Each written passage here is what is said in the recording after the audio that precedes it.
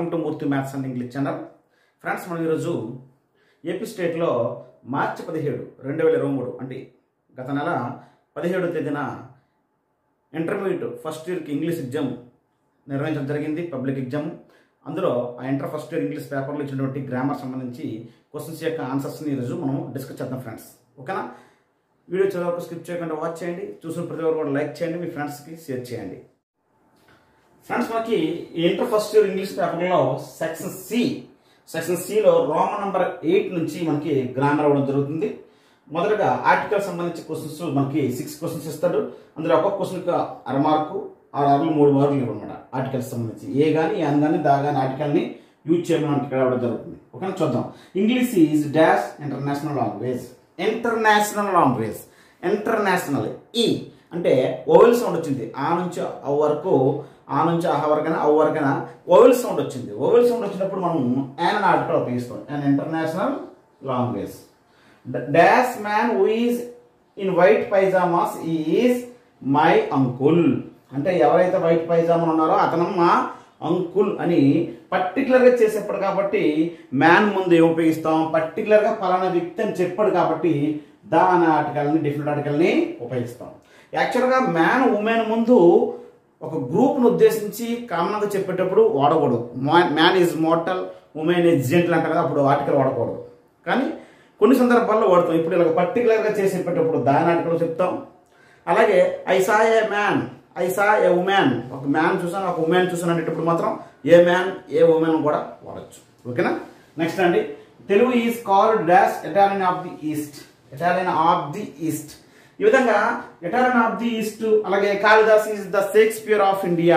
ఈ విధంగా ఒక ప్రాపర్ నౌన్ నుండి కామన్ నౌన్గా చెప్పేటప్పుడు దాని ఆర్టికల్ ఉపయోగిస్తామని నేను ఆల్రెడీ ఈ ఆర్టికల్ సంబంధించిన వీడియోలో నేను అప్లోడ్ చేయడం జరిగింది. ఆ వీడియో లింక్ డిస్క్రిప్షన్ పెడతా, చూడండి. ద ఆర్టికల్ని డిఫరెంట్ ఆర్టికల్ ఉపయోగిస్తాం. They sell oil at 60 rupees dash litre. అంటే వాళ్ళు ఒక లీటరు 60 రూపాయలు చొప్పున, లీటరు 60 రూపాయలు చొప్పున ఆయిల్ అమ్ముతున్నారు. ఈ విధంగా చొప్పున పెర్ అని మీనింగ్ వచ్చేటప్పుడు ఏని ఉపయోగిస్తాం. అలాగే he bought the apples at 100 rupees, A dozen అంటే ఒక డజను 100 రూపీస్ చొప్పున అతను యాపిల్స్ కొన్నాడు అని చెప్తాం. అదేవిధంగా డజను పలానా ఇంత రేట్ చొప్పున, అలాగే లీటర్ ఇంత రేట్ చొప్పున, కారు ఒక లీటరు ఇన్ని కిలోమీటర్ల చొప్పున ప్రయాణిస్తుంది అని చెప్పేటప్పుడు పెర్ చొప్పున అని మీనింగ్ చెప్పేటప్పుడు ఏ లీటర్ ఏ డజన్ అని మనం చెప్పడం జరుగుతుంది. Okay? Next, I saw dash untidy girl. ఇక్కడ ఆ సౌండ్ వచ్చింది, అంటే ఓవల్ సౌండ్ కాబట్టి an untidy girl. Please give me dash 100 rupee note. Please give me dash 100 rupee note. 100 రూపాయల నోటు ఒకసారి నాకు ఇస్తావా అని అడిగాం కాబట్టి ఏ 100 రూపీ నోట్ దాని యొక్క ఆన్సర్. ఓకేనా? నెక్స్ట్ అండి, fill in the blanks with suitable prepositions. ఇవి కూడా మనకి ఒక 6 ప్రపోజిషన్స్ సంబంధించి 6 బిట్స్ ఇచ్చాడు. 6 అరలు 3 మార్కులు. ఓకేనా? చూడండి friends, we have a party dash his birthday. Prepositions రాయాలి అక్కడ. We have a party dash his birthday. Birthday particular day చెప్పేటప్పుడు ఆన్ ఉపయోగిస్తామని చెప్తాం. డేటు, నెల పర్టికులర్ చెప్పేటప్పుడు, పర్టికులర్ డే చెప్పినప్పుడు, ఎందుకంటే బర్త్డే అంటే పర్టికులర్ డేట్ ఉంటుంది కాబట్టి ఆన్ చెప్తాం. ఆల్రెడీ ప్రపోజిషన్ సంబంధించి టైం ప్రపోజిషన్స్లో మనం చెప్పుకున్నాం. ఆన్ హిజ్ బర్త్డే అని చెప్పాలి. We have a party on his birthday. He poured the milk dash the jug. Jug ఉంది, జగ్గులో మిల్క్ పోసాడు. సో ఈ విధంగా 3 డైమెన్షన్ ప్లేస్లోకి మనము ప్రవేశించిన, అదే లోపలికి ఎంటర్ అయినా అందులో ఏదైనా వస్తువు వాటర్ పోసినా, మిల్క్ పోసినా అది ఏంటంటే ఇంటూ అని చెప్పాం. ఇంటూ. ఓకేనా? ఈ poured the milk into the jug. He jumped into the swimming pool. He jumped into the pond. చెరువులోకి దూకాడు. అంటే ఒక 3 డైమెన్షన్ ప్లేస్లోకి దూకితే అందులో ప్రవేశించిన ఆ సందర్భాల్లో ఇంటూ ఉపయోగిస్తాం. He poured the milk into the jug. Advitha prefers to go dash foot. ఫుట్కి సంబంధించి ఎప్పుడు కూడా ట్రావెల్ ప్రిపోజిషన్స్ చెప్పాను మీకు. ట్రావెల్, ట్రాన్స్పోర్ట్ సంబంధించి ప్రిపోజిషన్స్లో ఆన్ ఫుట్ అని చెప్పాలి. On foot. ఓకేనా? On foot, by walk. ఓకేనా? బై బస్, బై కార్ ఇవన్నీ కూడా మనం ఆల్రెడీ నేర్చుకున్నాం. ఆ వీడియో లింక్ మీకు డిస్క్రిప్షన్లో పెడతాం, చూడండి. Next, Sindhuri takes dash her mother. ఇక్కడ దీని అర్థం ఏంటంటే టేక్స్ తర్వాత వచ్చేది సాధారణ మనకి ఇక్కడ ఏమొస్తుంది అంటే ఆఫ్టర్ అని వస్తుంది. ఆఫ్టర్ ఎందుకంటే ఇక్కడ మీనింగ్ ఏంటంటే సింధూరి ఎవరిలా ప్రవర్తిస్తుంది, ఎవరిలా ఉంటుంది అంటే వాళ్ళ మదరా ఫాదర్ అని అడుగుతారు. అలాంటి సందర్భాల్లో టేక్స్ ఆఫ్టర్ ఉపయోగిస్తాం. సింధూరి టేక్స్ ఆఫ్టర్ మదర్ అంటే వాళ్ళ మదర్ లాగా అమ్మాయి ప్రవర్తిస్తుంది, వాళ్ళ మదర్ లాగే అన్ని పనులు చేస్తాను, వాళ్ళ మదర్ మరి వాళ్ళ మదర్ ఎలా ఉంటుందో అలాగే అన్ని చేస్తుంటారు. సేమ్ అంటే ఆమె వాళ్ళ మదర్ లాగా ఉంటుందని అర్థం. అన్ని పనులు వాళ్ళ మదర్ లాగా చేస్తుంది. ఎవరిలా ప్రవర్తిస్తుంది అంటే వాళ్ళ మదర్ లాగా ప్రవర్తిస్తుంది లేదా ఫాదర్ లాగా ప్రవర్తిస్తుంది అని చెప్పేటప్పుడు టేక్స్ ఆఫ్టర్ ఉపయోగిస్తాం. ఓకేనా. Next my brother lives dash Bengaluru. పెద్ద పెద్ద సిటీల్లో నివసించేటప్పుడు ఇన్ని ఉపయోగిస్తాం చెప్పాం. ఓకేనా. My brother lives in Bengaluru. Next the cat is dash the chair. ఇక్కడ చూడండి క్యాట్ చైర్ కింద ఉందంటామా చైర్లో ఉందంటామా ఏం చెప్తాం. ఇక్కడ డయాగ్రామ్ అవ్వలేదు. ఇక్కడ ప్లేస్కి సంబంధించిన ప్రిపోజిషన్స్ సంబంధించి కొన్ని కన్ఫ్యూజ్గా ఉంటాయి. 1-2 సందర్భాల్లో 2-3 ఆప్షన్స్ అదే 1-2 ఆన్సర్ కూడా రైట్ అవుతాయి. ఎందుకంటే చైర్ కింద ఉందా అనుకుంటే మాత్రం అండర్ అని రాయాలి. ఒకవేళ చైర్కి 2 పక్కన హ్యాండ్స్ లా ఉండి ఆ చైర్లో ఉందనుకో పిల్లి, అప్పుడేమంటాం ఇందా చైర్ అనాలి. ఏమనాలి? ఇందా చైర్ అనాలి. తప్పదు. ఓకేనా. ఆ విధంగా చైర్ కింద ఉందనుకుంటే అండర్, చైర్లో పైన ఉందనుకోండి చైర్ పైన ఆ చైర్కి కానీ 2 చేతుల్లా ఉంటే పక్కన హ్యాండ్లా ఉంటే అప్పుడు ఎంత చైర్ అనాలి. ఎందుకంటే మనం చైర్లో కూర్చున్నప్పుడు అవి శాట్ ఎంత చైర్ అనాలి, ఆన్ ద చైర్ కాదు. ఎందుకంటే చైర్కి 2 పక్క నుంచి పట్టుకోవడానికి చైర్ పట్టుకోవడానికి హ్యాండ్స్ ఉంటాయి కాబట్టి అందులో కూర్చుంటున్నాం కాబట్టి కొంచెం 3 డైమెన్షన్ ఉంటాయి కాబట్టి అవి శాట్ ఇన్ ద చైర్ అనాలి, ఆన్ ద చైర్ కాదు. అలాగే ఒకవేళ ఇక్కడ చైర్లో కూర్చుంది అనుకుంటే the cat is under the in the chair అనాలి లేదా అండర్ ద చైర్ అనాలి. కానీ యాక్చువల్గా క్యాట్ ఎప్పుడు కూడా చైర్ కిందనో టేబుల్ కిందనో దాక్కుంటుంది కాబట్టి అండర్ ద చైర్ అనే అనాలి. ఓకేనా. నెక్స్ట్ చూడండి ఫ్రెండ్స్, రోమన్ నెంబర్ 10 సంబంధించి ఎందులో fill in the blanks with suitable forms of the verbs given in the brackets. అంటే కరెక్ట్ వెర్బ్ ఫార్మ్స్ ఇచ్చారు ఇక్కడ టెన్సెస్ సంబంధించి 5 బిట్లు ఇచ్చి 5 ఒక్కోదానికి 1 మార్కు, 5 ఒకట్లు 5 మార్కులు అనమాట. ఓకేనా. బిట్టుకు 1 మార్క్. ఇక్కడ see dash to the cinema every weekend for years. బ్రాకెట్లో గో అనే వెర్బ్కి కరెక్ట్ వెర్బ్ ఫామ్ రాయాలి.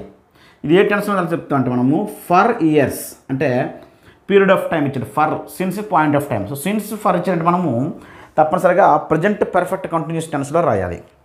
ప్రజెంట్ పర్ఫెక్ట్ కంటిన్యూస్ టెన్స్లో రాయాలి. కొన్ని వెర్బ్స్కి కంటిన్యూస్ టెన్స్ ఉండదు కాబట్టి సపోజ్ నో అలాంటి వాటికి సి అలాంటి వాటికి అంటే కంటిన్యూస్ టెన్స్ ఉండదు కాబట్టి అలాంటప్పుడు వాటికి ప్రజెంట్ పర్ఫెక్ట్లో రాస్తాం. కానీ సాధారణంగా సిన్స్ ఫర్ ఇస్తే ప్రజెంట్ పర్ఫెక్ట్ కంటిన్యూస్లో రాయాలి. అంటే have by, has plus, been plus verb on ING రాయాలి. అయితే చాలామంది ఎవ్రీ వీకెండ్ అన్నాడు కదా సార్ అని చెప్పి ప్రజెంట్లో రాస్తే తప్పు. ఓకేనా. ఎవ్రీ వీకెండ్ ఎవ్రీడే అంటే ప్రజెంట్ టెన్స్ అని సింపుల్ ప్రజెంట్ రాయొచ్చు, తప్పు కాదు. ఇక్కడ ఫర్ ఇయర్స్ అనేది ఇక్కడ ఇంపార్టెంట్ అనమాట. ఓకేనా. ఫర్ పీరియడ్ ఆఫ్ టైం అది కాబట్టి ప్రజెంట్ పర్ఫెక్ట్ కంటిన్యూస్ రాయాలి. అయితే ఇక్కడ ప్రజెంట్ పర్ఫెక్ట్ కంటిన్యూస్ స్ట్రక్చర్ ఏంటి? Have by, has plus, been plus verb on ING. అయితే ఇక్కడ సబ్జెక్ట్ ఏముంది? షీ. హీ షీ ఇట్లా కానీ సబ్జెక్ట్ అయినట్లయితే హ్యాజ్ బీన్ అని రాయాలి. She has been going. She has been going to the cinema every weekend for years. Next when I reached the station. వెన్తో ఇచ్చాడు, ఇక్కడ సింపుల్ పాస్ట్లో ఉంది. When I reached the station comma నేను స్టేషన్కి reach అయ్యేటప్పటికి the train dash leave అంటే అప్పటికే train వెళ్ళిపోయిందని చెప్పాలి. అంటే ఇక్కడ వెన్నతో ఇచ్చేటప్పుడు వెన్నతో ఇచ్చిన సెంటెన్స్లో సింపుల్ పాస్ట్ ఉండి ఇక్కడ డాష్ ఇచ్చినట్లయితే ఈ సెంటెన్స్ మీనింగ్లో ఏమైనా కంటిన్యూస్ ఆ పని కంటిన్యూస్లో అవుతుంది అప్పుడు జరుగుతూ ఉందని మీనింగ్ కానీ ఉన్నట్లయితే కొన్ని వెర్బ్స్ ఉన్నాయి. టీవీ వాచ్ చేయడము, అలాగే పాట పాడుతూ ఉండడము, చదువుతూ ఉండడము, అలాంటివి వెర్బులు ఇచ్చినప్పుడు మాత్రం పాస్ట్ కంటిన్యూ రాయాలి. కానీ వెళ్ళిపోయాడు, రీచ్ అయిపోయాడు, రిటర్న్ అయిపోయాడు, ఆ విధంగా లెఫ్ట్ అయిపోయాడు, అలాంటి సందర్భాలు వచ్చినప్పుడు మాత్రము ఆల్రెడీ జరిగిపోయిందన్న మీనింగ్లో మనం చెప్పాలి. అంటే పాస్ట్ పర్ఫెక్ట్లో చెప్పాలి. ఇవన్నీ టెన్సెస్లో మీకు చెప్పడం జరిగింది, వెన్తో చెప్పడం. ఓకేనా. When I reached the station the train past పర్ఫెక్ట్లో చెప్పాలి, హ్యాడ్ లెఫ్ట్ అని చెప్పాలి. ఓకేనా. When I reached the station the train had left. When I went to the house my son was watching TV. అప్పుడు అక్కడ వాజ్ వాచింగ్ అని అన్నాం. అంటే అక్కడ మీనింగ్ ఏంటంటే టీవీ వాచ్ చేస్తూ ఉన్నాడు, ఒక పని జరుగుతూ ఉన్నది మీనింగ్ వస్తుంది.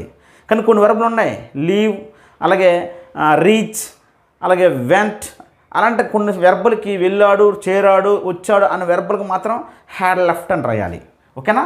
హ్యాడ్ లెఫ్ట్ అని కానీ హ్యాడ్ రీచ్ అని కానీ రాయాలి. ఓకేనా.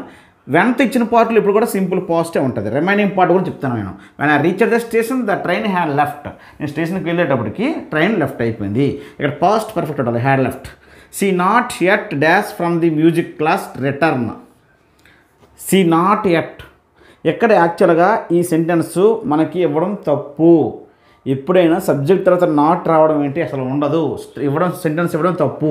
యాక్చువల్గా ఇక్కడ హ్యాజ్ అని ఇవ్వాలి, ఇక్కడ హ్యాజ్ అని ఇవ్వాలి. C has not at returned అని వస్తుంది. ఇక్కడ హ్యాజ్ ఇస్తే హ్యాజ్ నాట్ ఎట్ అంటే ఎట్ ఇచ్చేటప్పుడు తప్పనిసరిగా మనము ప్రజెంట్ పర్ఫెక్ట్ను వాడాలి. అంటే have by has plus V3 వాడాలి. మరి సి ఉంది కాబట్టి హ్యాజ్ ప్లస్ V3 వాడాలి. కానీ ఇక్కడ నాట్ అనేది సింగిల్గా ఎప్పుడు సెంటెన్స్లో రాదు, దాని ముందు హ్యాజ్ రావాలి. అప్పుడు ఇక్కడ ఏమొస్తుంది, ఇక్కడ మనకి ఇక్కడ రిటర్న్డ్ అని వస్తుంది. అంటే C has not at returned from the music class అనాలి. ఓకేనా? కాబట్టి ఇది సెంటెన్స్ తప్పిచ్చాడు మనకి, కాబట్టి యాడ్ స్కోర్ రావచ్చు. ఓకేనా? Next look యాండీ dash in the garden బ్రాకెట్లో ప్లేకి కరెక్ట్ వెర్బ్ ఫామ్ రాయాలి.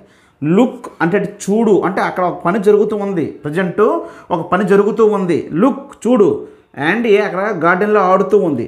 ప్రజెంట్ జరుగుతూ ఉన్న పని అనమాట. Look, listen, don't make noise, don't disturb, అవన్నీ అంటే అప్పుడు జరుగుతూ ఉన్న పనుల గురించి మాట్లాడుతుంటాం కాబట్టి ప్రజెంట్ కంటిన్యూస్ టెన్స్ రాయాలి. Am is are plus verb one ING రాయాలి. మరి యాండీ అనేది సింగులర్ కదా, కాబట్టి is am is are plus ing form, దీనికి ing form is playing.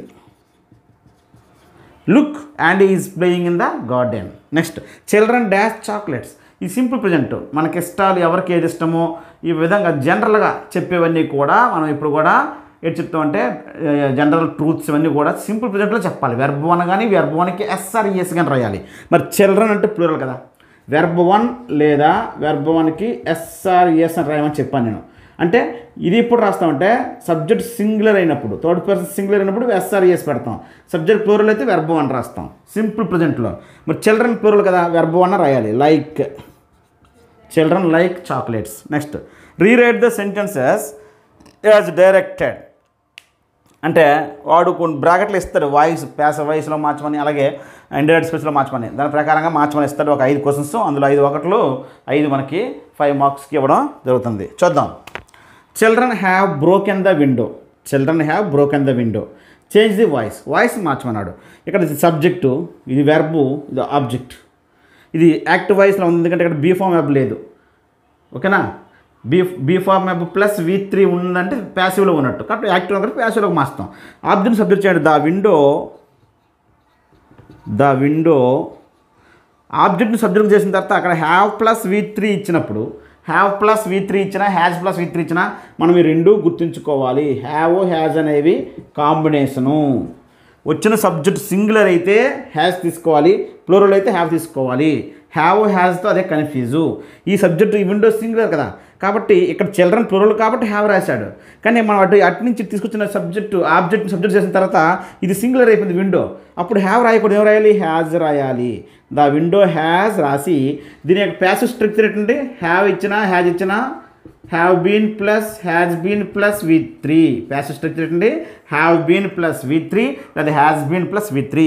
The window has been broken. దీని V3 దగ్గర బ్రోకెన్ బై పెట్టి ఈ సబ్జెక్ట్ని అటువైపు తీసుకెళ్ళాలి. Children by children. ఓకేనా? The window has been broken by children. ఎప్పుడైనా have plus V3తో has plus V3 ఇచ్చినప్పుడు మనం రెండింటిని దృష్టిలో పెట్టుకోవాలి, హ్యావ్ని హ్యాజ్ని. వచ్చిన సబ్జెక్ట్ ఇటువైపు రాసిన సబ్జెక్ట్ ఏమైనా సింగులర్ అయితే అక్కడ హ్యావ్ ఇచ్చినా హ్యాజ్ రాయాలి. ఓకేనా? నెక్స్ట్ బీన్ రాయాలి, V3 రాయాలి. Next Vijay said comma quotation start I am searching for my wallet. ఇది డైరెక్ట్ స్పీచ్లో ఇచ్చాడు, చేంజ్ ఇంటూ ఇండైరెక్ట్ స్పీచ్ అన్నాడు.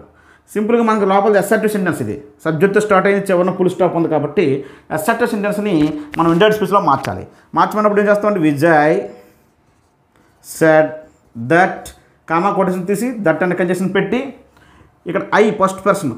ఈ లోపల కొటేషన్స్ లోపల ఉన్న సెంటెన్స్లో ఫస్ట్ పర్సన్స్ ఐ కానీ ఉయ్ కానీ అయ్యొక్క రూపాయలు ఉయ్యొక్క రూపాయలు ఏ ఉన్నా సరే ఈ సెడ్కు ముందు ఉన్నటువంటి సబ్జెక్ట్స్ ఉంటుంది. ఎవరికడ విజయ్ అంటే హీ, కాబట్టి ఐ బదులుగా హీ రాయాలి. నెక్స్ట్ సెడ్ పాస్ట్ టెన్స్ ఉంది కాబట్టి ఇక్కడ టెన్సెస్ మారుతాయి. ప్రజెంట్ కంటిన్యూస్ ఇస్తే పాస్ట్ కండిషన్లో మారుతుంది. ఏమేమవుద్ది? వాజ్ వర్గా మారుతుంది. వాజ్ వర్గా మారాలంటే ఇక్కడ సింగులర్ ఉంది కదా, కాబట్టి హీ వాజ్ సర్చింగ్ అంటే ప్రజెంట్ కంటిన్యూటీ పాస్ట్ కంటిన్యూస్గా మారుతుంది అంతే. Searching for my wallet. My అంటే ఐ యొక్క రూపం, ఐ యొక్క possessive form, first person I యొక్క ఏ రూపమైన I, me, my, we, us, hour ఇవన్నీ కూడా ఈ షడ్డకు ముందు ఉన్నటువంటి సబ్జెక్ట్స్ ఇంతే. సో మై వాలెట్ అనేది విజయ్ చెందుతుంది కాబట్టి విజయ్ అంటే ఎవరు? హీ కదా, హిజ్ వాలెట్ అవుద్ది. His wallet. Vijay said that he was searching for his wallet. ఇది దాని యొక్క indirect speech. Next one friends, మనకి ఇచ్చిన 5 క్వశ్చన్స్లో ఆల్రెడీ మనం 2 చెప్పుకున్నాం. ఒకటి ప్యాసివ్ వాయిస్, ఇంకోటి ఇండైరెక్ట్ స్పీచ్. ఇప్పుడు నెక్స్ట్ ఏంటంటే the Hindu is one of the most leading news papers. బ్రాకెట్లో begin the sentence with very few. ఆ సెంటెన్స్ని వెరీ ఫ్యూతో స్టార్ట్ చేసి రాయమన్నాడు. సో ఇది మనకు క్లియర్గా అర్థమవుతుందంటే one of the SD superlative degree form ఉంది అక్కడ.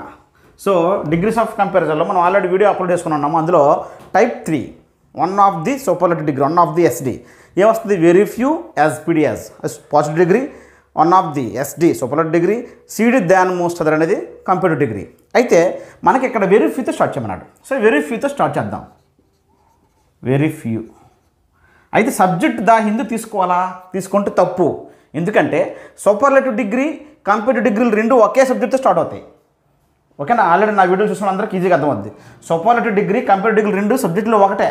కానీ పాజిటివ్ డిగ్రీలు రాసేటప్పుడు మాత్రం ఇక్కడ ఉన్న కామన్ నౌన్ మాత్రం సబ్జెక్ట్ అవుద్ది న్యూస్ పేపర్స్ అనేది. కాబట్టి వెరీ ఫ్యూతో న్యూస్ పేపర్స్ రాయాలి. Very few news papers are. ఇక్కడ సెంటెన్స్లో ఈజ్ ప్రజెంట్లో ఉంది కాబట్టి ఆర్ తీసుకోవాలి, ఎందుకంటే ఇది ప్లూరల్ కాబట్టి ఆర్. నెక్స్ట్ ఇక్కడ very ఫ్యూతో as PD as structure రాయాలా? అంటే యాజ్ రాయాలి, పాజిటివ్ డిగ్రీ రాయాలి, మళ్ళీ యాజ్ రాయాలి. అయితే మోస్ట్ లీడింగ్ అని ఇచ్చాడు. దాని అర్థం ఏంటి? Leading, more leading, most leading. Leading, more leading, most leading. అంటే లీడింగ్ అనేది పాజిటివ్ డిగ్రీ కాబట్టి యాజ్ లీడింగ్. ఓకేనా? As leading, as leading as the Hindu.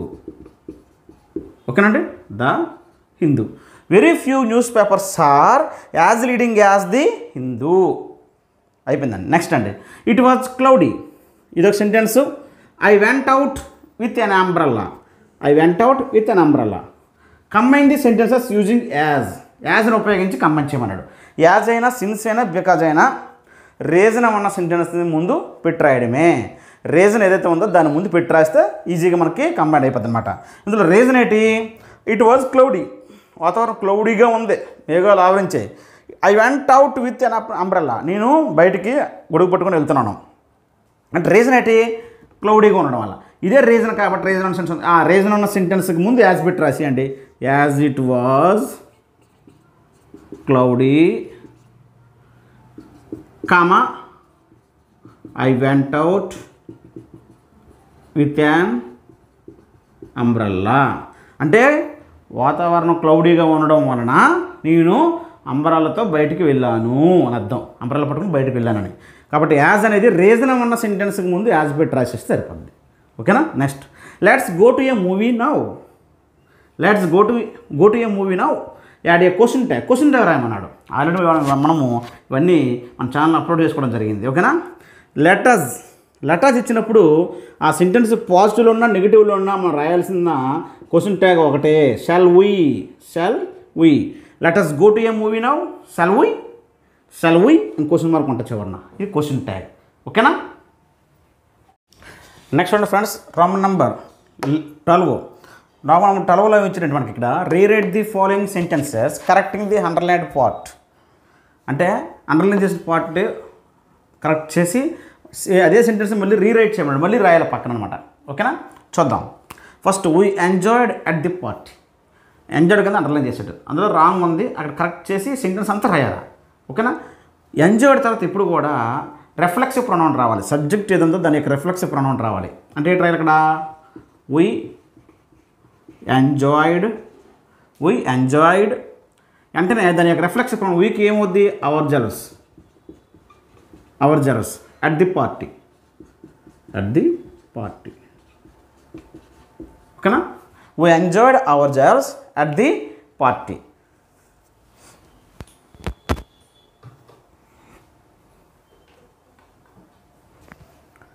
Next చూడండి, it is a 4 hours journey. అర్థం కానీ ఎప్పుడు కూడా ఈ ఎంజాయ్డ్ తర్వాత పక్కన వెంటనే ఇక్కడ సబ్జెక్ట్ ఇది ఉంటే దాని యొక్క రిఫ్లెక్స్ ప్రొనౌన్ రాయాలి. ఓకేనా. Next, it is a 4 hours journey. A 4 hours journey కింద అండర్లైన్ చేశాడు, దాన్ని కరెక్ట్ చేసి మొత్తం సెంటెన్స్ రాయాలి. It is a 4 hours journey కాదు, ఇక్కడ 4 hours అనకూడదు, ప్లూరల్ సింగులర్లో రాయాలి. ఏ 4 hour journey. It is a 4 hour journey అనాలి తప్ప 4 hours జర్నీ అనకూడదు. ఓకేనా. Next, is worst than I.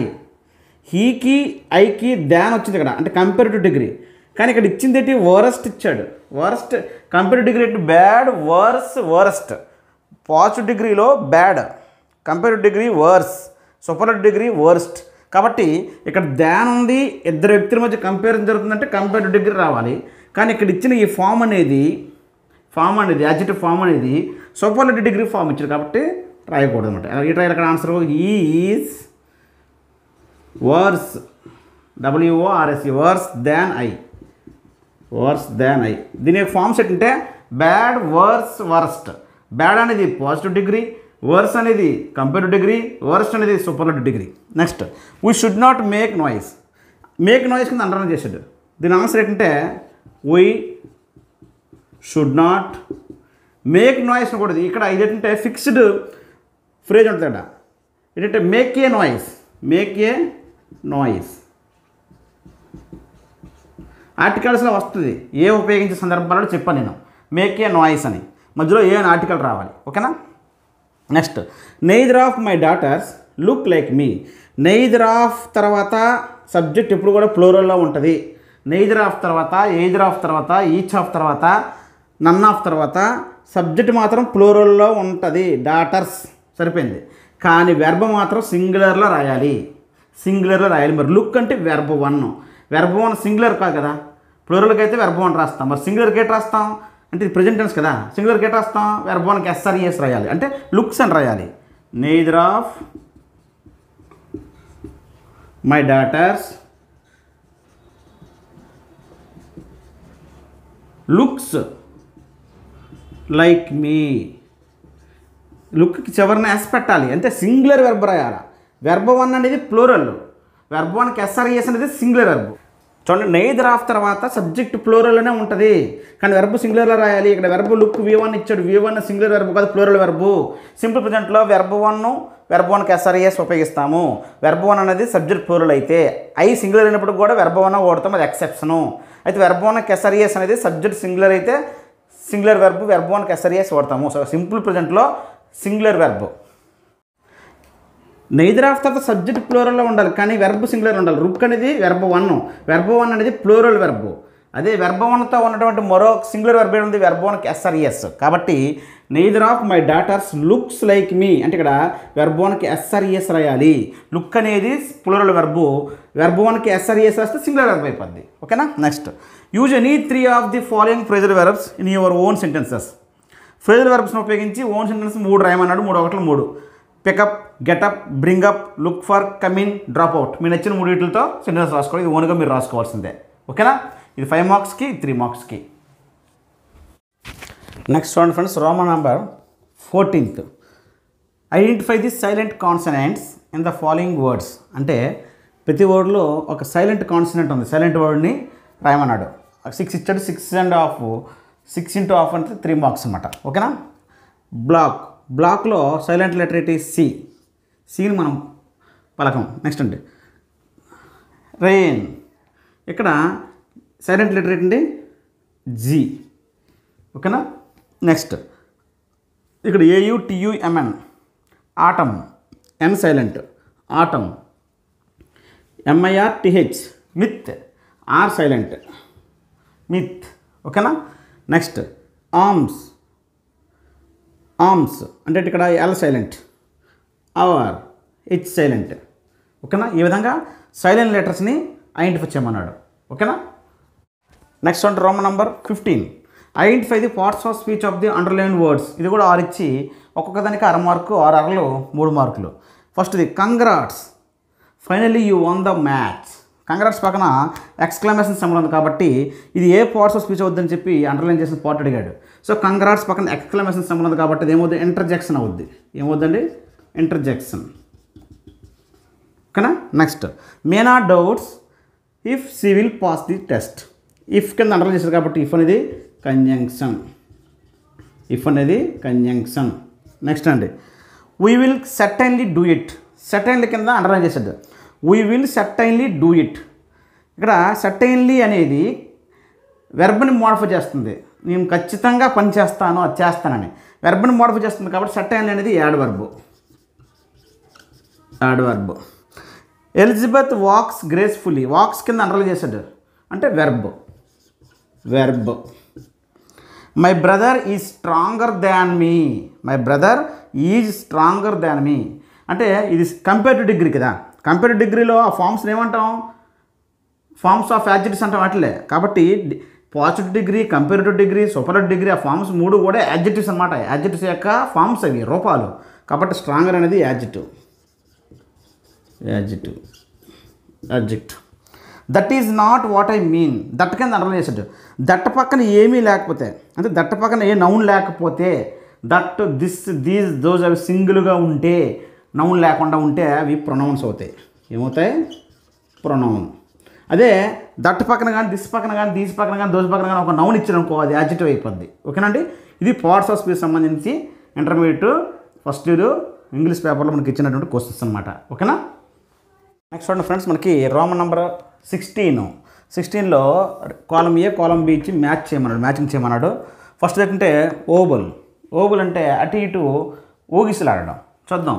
Feeling that there is no hope, fluent are persuasive in speaking or writing, A dead body, convert A substance into very fine particles are droplets, to Sheikh are move from side to side. అటు ఇటు ఊగిసలాడడం. కాబట్టి answer ఈ అవుద్ది ఓబుల్ అంటే. ఓకేనా. Next, ఎటోమైజ్ అంటే ఇక్కడ పరమాణువు, సైన్స్ సంబంధించిన వర్డ్ అది. అంటే అణువులలో పరమాణువులుగా బిందువులుగా మారడం, కన్వర్ట్ చేయడం. Convert A substance into very fine particles are droplets. కాబట్టి ఆన్సర్ డి, ఎటోమైజ్ అంటే. డిస్పైర్ అంటే ఇక్కడ అంటే నిరాశ, అటువంటి నిరాశ, హోప్ లేకుండా ఉండడం డిస్పైర్ అంటే. Feeling that there is no hope, first answer A. Eloquent అంటే fluent are persuasive in speaking or writing. మాట్లాడడంలో కానీ అలాగే రైటింగ్ చేయడం కానీ ఫ్లూయెంట్గా బాగా అనర్గళంగా చేస్తారు, అలాంటి వాడిని ఎలోక్వెంట్ అంటాం. కాబట్టి బి. ఓకేనా. నెక్స్ట్, షర్ప అంటే ఇక్కడ మనకి హిమాలయాల్లోని మౌంటైన్స్లో గైడ్గా వ్యవహరిస్తారు. A member of the Himalayan tribe who often guide people in the mountains. అంటే మౌంటైన్స్లో పీపుల్కి ఎవరైతే గైడ్ చేస్తూ ఉంటారో ఆ హిమాలయన్ ఒక ట్రైబ్ ఉంది. ఆ ట్రైబ్ని ఏమంటాం, షర్ప అంటాం. ఒక ట్రైబ్ అనమాట, ఒక తెగ. ఇదేంటంటే ఇది జీ. కార్ప్స్ అంటే శవం అంటే డెడ్ బాడీ. ఏ డెడ్ బాడీ సి. ఈడిఏబిజిసి అనేది దీని యొక్క ఆన్సర్. ఓకేనా. నెక్స్ట్ ఫ్రెండ్స్, ఇక్కడ Roman number 18లో read the following transcriptions and right any 5 words in ordinary spellings. అంటే ఇక్కడ మనకి ఫొనెటిక్స్ ఇచ్చాడు. ఒక ఫొనెటిక్ ఇచ్చి దానికి 11 words రాయమన్నాడు. 5 ఇందులో ఏమైనా 5 రాయొచ్చు. 5 ఒకటిలో 5 మార్కులు అనమాట. ఒకదానికి 1 మార్కు. ఇందులో ఏవైనా ఎనీ 5, ఇందులో ఏవైనా 5 రాసి సరిపోద్ది. ఈ ఫొనెటిక్ కరేజ్, ఇది human, నెక్స్ట్ది hospital, నెక్స్ట్ది child, నెక్స్ట్ది blood, next F citizen, G digital, H dream, I leadership, J dangerous. ఇవి ఆ ఫొనెటిక్స్ యొక్క వర్డ్స్ అనమాట. ఫొనెటిక్స్కి సంబంధించినటువంటి words. Next, syllables. How many syllabus, అందులో వర్డ్లో ఉండే సిలబస్ ఎన్ని నెక్స్ట్ రోమన్లో ఇవ్వడం జరిగింది. ఇది 6, ఒక్కొక్కటి 6 మార్కు. 6 ఎనీ 6, ఇందులో ఏవైనా 6 రాయొచ్చు అని చెప్పాడనమాట. ఒకదానికి 6 మార్కు, 6 3 మార్కులు. వెదర్ అనేది వెదర్ అని ఎన్ని సిలబల్స్ ఉన్నాయి అందులోని. వెదర్లో డై సిలబల్స్ అంటే 2 సిలబల్స్ ఉన్నాయి కాబట్టి డై. లూపింగ్ ఇది చూడండి. లూపింగ్ తెలుగులో లూపింగ్. లూ ఒకటి, పింగ్ ఈ 2 కలిపి ఒకటి, ఇది పొల్లు కాబట్టి డై. నెక్స్ట్ అఫోర్డబుల్ మూడు syllable try syllable. Informer try syllables 3 syllables ఉంటాయి. హానరబుల్ పోలీ హానరబుల్. నెక్స్ట్ పోలీ syllable. Short mono. Today die syllable. Today 2 syllables ఉంటాయి. Continent try syllable continent. Security 3 syllables ఉంటాయి ట్రై సిలబల్. ఈ విధంగా ఇవి సిలబల్స్ సంబంధించి మనకి ఇవ్వడం జరిగిందండి. ఓకేనా ఫ్రెండ్స్, ఇది ఏపీ స్టేట్ ఇంటర్మీడియట్ సంబంధించినటువంటి గ్రామర్ ఒకాబులరీ సంబంధించినటువంటి క్వశ్చన్స్, వాటి యొక్క ఆన్సర్స్ ఫ్రెండ్స్. ఓకేనా, వీడియోని తప్పనిసరిగా మీ ఫ్రెండ్స్ షేర్ చేయండి, ప్రతి ఒక్కరు లైక్ చేయండి. Thank you.